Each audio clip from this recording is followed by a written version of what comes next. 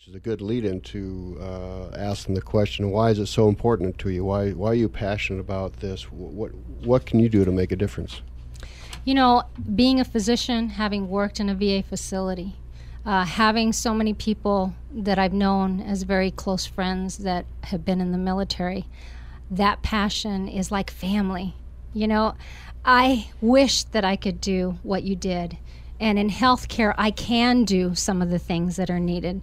So in Washington, D.C., that voice will be there. It's a powerful voice of personal experiences, of the respect, the dignity that needs to be afforded our veterans and our military personnel and families that sacrifice so much. So you can feel, rest assured, that I will carry that as a big torch for fixing healthcare. That's one of them. Yeah, I don't think we mentioned it yet, but you are a candidate for Congressional District 3 or 1?